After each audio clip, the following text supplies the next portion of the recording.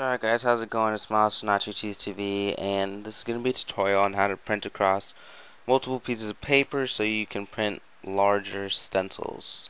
So let's open up Photoshop, and right here I have all the layers for this stencil um, already already separated.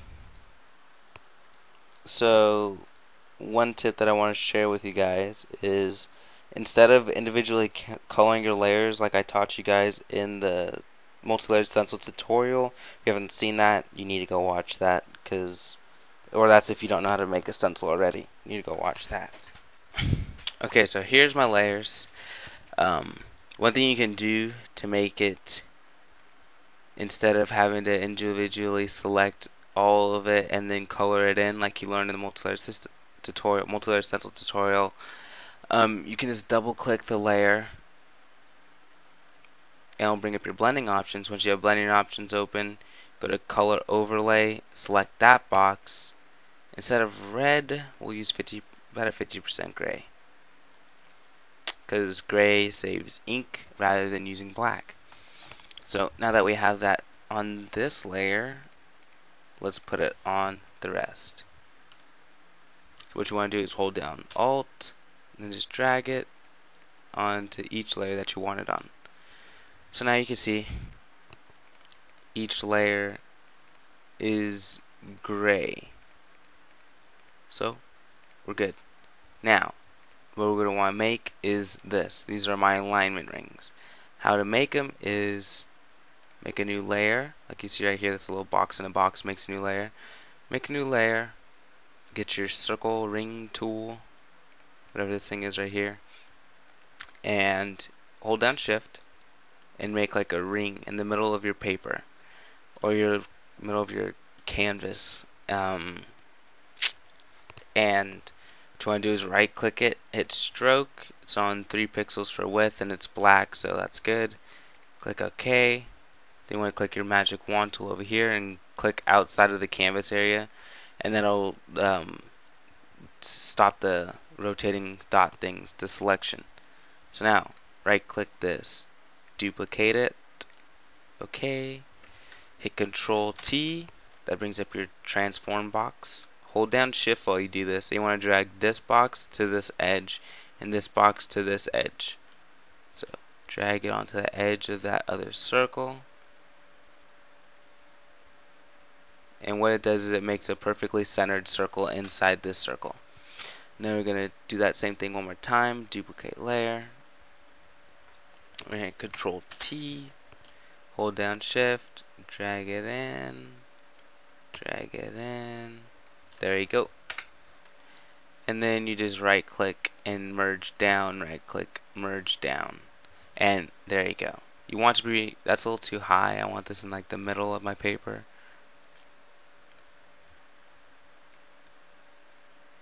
See, so like right there. That would be ideal. You see I already have one though, so I don't need this. And this one isn't even in the middle that much. There you go. So let's move on. Now we're going to print out our first layer. So layer 1, as you can see right here, let's make it visible. Go to File, Print, or hit Control P. Okay, now what we want to do is have Scale to Fit Media selected and bounding box selected, I guess. Don't matter. More importantly, you want to go into your print settings. Okay, now we are in our print settings. What you want to do is under main. I like to keep it on text. You could use photo, but it takes a lot longer to print, and since it doesn't really matter how good it looks because you're cutting it out anyways, you might as well just go with the faster one, which is text. Let's see, this is your landscape and portrait options, so select whichever one is appropriate for your specific painting. Now let's go to page layout. Under page layout, when you get here, this is not going to be selected, so you want to select multi-page.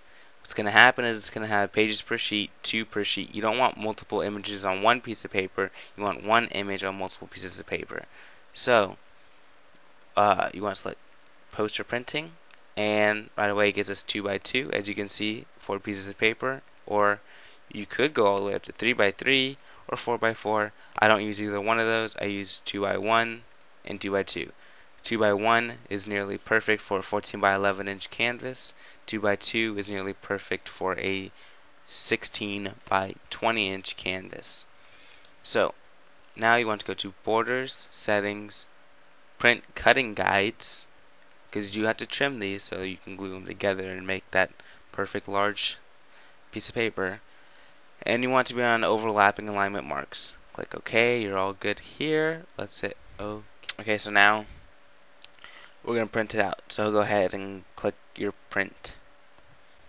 Alright, so here's another tip. When you go to print out your every layer pretty much except your first layer, what I like to do is go ahead, select the layer that you already printed, go to opacity right up here, it's above fill, and turn that down to 20%. That makes a very transparent image. And what you want to do is click your next layer that's coming up to print, and then go ahead, file, and print. All your settings that you already have selected will still be on there, and they'll stay on there for this project as long as you ever have this project. If you save the PSD for this, which is a Photoshop document, it's a file type, it'll always save the print settings too. So yeah, and then you also do the same exact thing for the next following layer, and then the next layer,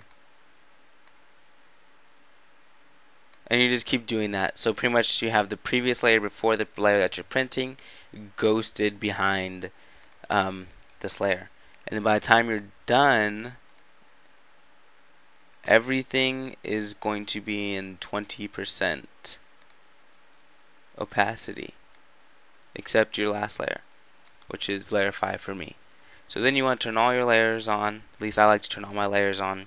Then when I go to print my island layer, I'll leave that in black, and then I have every other single layer really transparent in the background. And then go ahead, file, print this out. Alright guys, so at this point you have all your stencils already printed out. You're going to have a nice, pretty, hefty stack of paper if you did as many as I did, because I did 5 layers plus 1 island layer, so 6 layers, and then 2x2, so 6x4, which is what, 24 pieces of paper. I like to separate the paper. Each layer I do this and identify, lay it out so you know basically what it's going to be. Alright, and then what I like to do is take a Sharpie and then I mark each piece of paper with which number it is. Pretty much think of it like quadrants. In geometry you have the XY graphs. So this is your first quadrant, second, third, fourth. So I put 1, 2, 3, 4. And so now I'm going to do that to every other layer, and then I'm going to show you how to cut it out. Okay, just remember, it's really important that you number these the same way I'm doing it, or else if you number this one number 1 and then 2, 3, 4, then you're going to mix up with the way how you cut it out, and it's not going to line up correctly. It's not going to work at all, actually. So remember, this is 1, this is 2, this is 3, and this is 4. Alright, and I put lines under them because sometimes when the paper's upside down, a 2 looks like a, what do you call it? It looks like a 2 either way. And 1s I make at a point to make them like the, yeah, you understand. I make the 1 so I can tell it's a 1, which direction it is. Put a line underneath it so you know which is the bottom in case you get confused. Okay, so this is the order or the way that you have to trim these lines so they can be aligned right, or trim these little borders. Now remember, you have to get this right because if you cut the wrong border part off, then it's not going to line up right. So for number 1, when you cut off the left and the bottom, okay? It doesn't matter if it's landscape or portrait. For number 1, you want to cut off the left and the bottom. For number 2, you want to cut off just the bottom. Alright? For number 3, you cut off nothing. For number 4, cut off just the left. Okay? So basically, the pattern that you see within this is on the bottom, you just cut off this end right here, so these fit together, right? On the top, what you see is you cut off just this, so these two fit together, and you cut off the bottom on both, so it fits together on there, alright? So hopefully that makes sense. I use a paper cutter, this guy right here. If you have one of these things, great. If you don't, use a ruler and your X-Acto knife. You should have an X-Acto knife if you're cutting out stencils, right? If you don't, I don't know what to tell you. You should have an X-Acto knife. What you're going to be cutting is, see, I'm supposed to cut off this left, I'm supposed to cut off the bottom because this is number 1. If you look at the corners, you'll see these little rectangles, and there's on every single corner. Yeah. Okay, so since I'm cutting off this side right here, I line up the rectangles right here, that top line of this one, and this top line of this one, and you cut those off. I'm gonna draw little arrows at them so you know exactly what I'm talking about.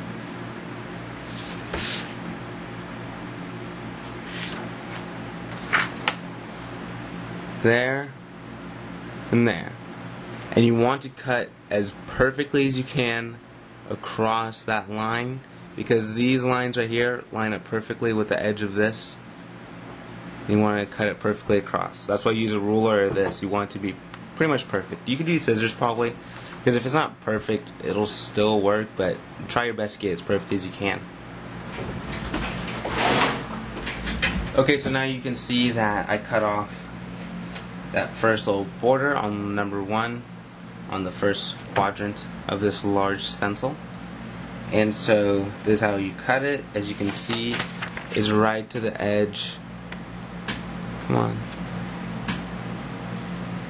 It's right to the very edge of the of that little rectangle right there and right there. So that's perfect. Here's where it gets a little tricky on the first quadrant. You now have to cut off from the top of this rectangle going this direction, because you have to cut off the bottom too. So you need to cut off that guy right there, or right at that line. And unfortunately on this side there is no rectangle pointing in that direction because you cut it off already. So you have to do your best with just lining up this, and I guess you could use this if you have a nice long line. These 3 lines right here from those alignment rings also come in handy to use it to line up. So that's another way these alignment rings come in handy. Okay, so here we see how I cut off those 2 edges, and now we have this, and it has a clean, has a clean bottom, and it has a clean left side. So let's do the rest. The rest are all easier. This one's the hardest because it only has, because once you cut off that one border, you have to cut off the other one with only using that one alignment rectangle. So I'm going to do the rest of these, and then I'm going to show you how to glue them together. So what we have to do now is on these exposed gray parts, we have to cut out the rectangles. So if it's a line that you cut, the rectangles that fall on that line that you cut, you have to cut the rectangles out. Okay, so now I cut out those little rectangles on all the exposed sides. For number 2, you really don't need to cut this one out, but I mean I'm just going to do it anyways for the video's sake. And then there. Hopefully now you guys are kind of understanding why I put these alignment marks in. It will make everything so much easier to line up. These 2 bombs together, 3 and 4. I always start with 3 and 4. I just put a scrap piece of paper down so I don't get glue on my cutting mat. And so what you want to do is put your glue on here where this is about to line up, and then line up the cutouts with the rectangles.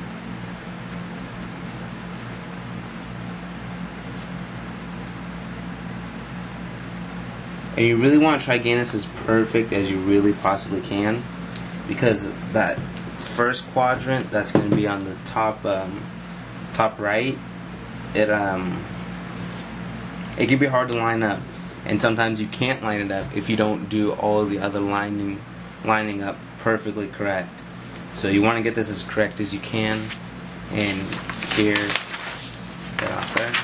we have just the bottom portion, or the bottom half of this stencil already good. Now for this second, for the second quadrant, where's the number 2 on there? There it is. What I'm going to do is I'm going to put the glue pretty much on just this third layer over here. Get my number 2 layer, line these up.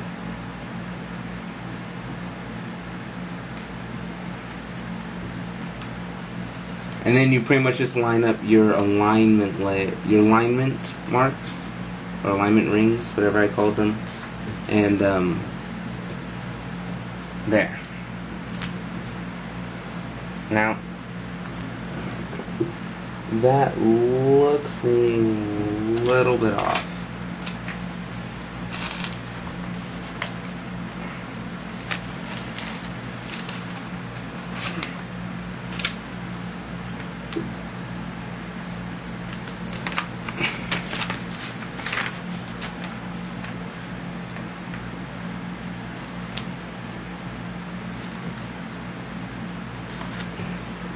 There you go, that looks better. And like I said, I'm trying to get it as perfect as I can because it'll make lining up that very last quadrant a lot easier. And you'll see I'll probably actually struggle lining that one up because that one always is, I mean, I'm telling you, it has to be perfect for that one to just fit in there perfectly. Kind of have to play with it a little bit, so let's do this one now. Alright guys, so it's a little bit later. I had to charge my camera battery for a while, and so I just ate dinner and did some stuff, so let's finish this. For putting the number 1 quadrant on, I've always kind of struggled with this, but I was looking at this like as the best way I can explain it, since I don't want you guys to have to struggle too. And that seems pretty good way of doing it. It's where you line up your top rectangle best you can, then line up your bottom rectangle, and they're probably not going to line up. And honestly, when I line up both these, they don't. So what you want to do is you kind of want to start moving it around till you get them both as much as you can in the rectangle. And that's almost perfect. Yeah, so that's pretty close to perfect. And let's check everything else. Oh, my alignment marks are way off on here, so I'm going to make sure my alignment marks are... You just want, between your rectangles and your alignment marks, you want as little tolerance as possible, as you can possibly get. So if everything lined, the best you can get to line up, that's good enough. Because it's not going to be perfect, because you'd have to be a machine to be able to cut all this just straight perfect. So let's see, that's looking best I can do. Okay, now what I'm going to do is I'm going to hold down, actually I'm not going to hold these down. I'm going to weigh this down. By the way, I'm in my garage right now. I just set up this workshop area for knife making. So I'll do a video on my whole setup.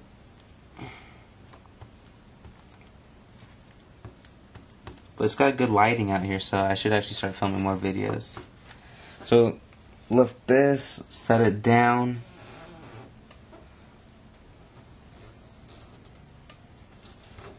There you go. Now that's secure in there.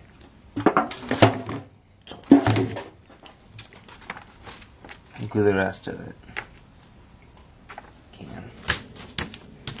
So there we go. Here's this layer, perfectly done. Not perfectly, but it's done. Let's end this video because it's a little too long, like all my tutorials, but I know you guys have learned something from this. And I know this is helpful for a lot of you guys. And yeah, just the last thing I'd like to get in is if you're printing across 2x1, it's really self-explanatory. You just cut out the rectangles on one of the pieces of paper, and then you cut the edge off one piece of paper, and then cut the rectangles out and just line it up with the other. Since it's only 2 pieces of paper, it's really easy, and you don't need the alignment marks. Just line up the 2 rectangles. And so yeah, more tutorials to come, more quick tips to come, more paintings to come. So see you guys later. Peace.